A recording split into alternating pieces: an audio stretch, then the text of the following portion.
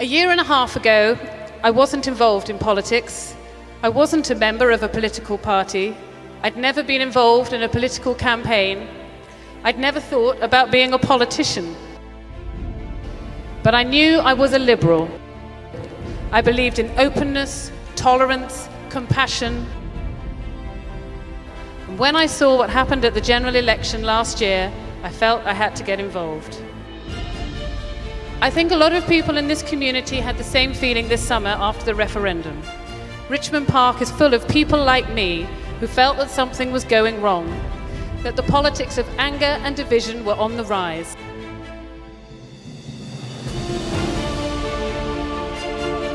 That the liberal, tolerant values we took for granted were under threat.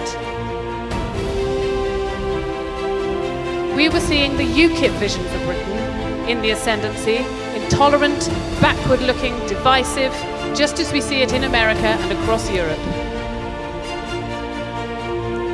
Well, today we have said no.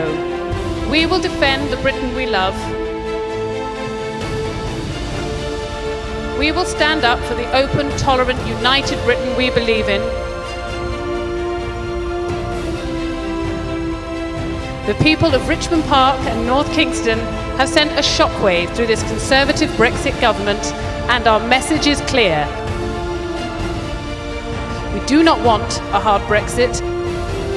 We do not want to be pulled out of the single market.